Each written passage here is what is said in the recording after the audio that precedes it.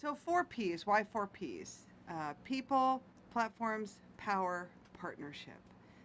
This kind of captures everything we do in the service. But in the end, we can't do the mission without the people, no matter what branch of service you are. So people, of course, are our number one asset because people go on platforms.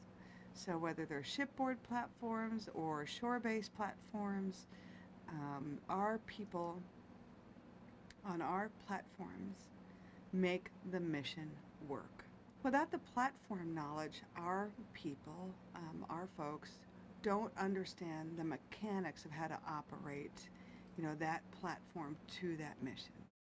When you're overseas, your platform, your ship, if you will, is your base. You need to know all the idiosyncrasies of your platform, of your base, for crisis, for threats, for mission and management. And there's a lot about power, and the focus is on power. So let's talk about ship power. So the biofuel mix, the 50-50 blend, allows a longer steaming period, because we're not only cleaner, but we can burn, longer and more efficient. And the last one, partnerships, and that's us here overseas. We are our nation's, ambassadors as we are working with our partners overseas. Don't wait for things to happen to you. Make them happen for you.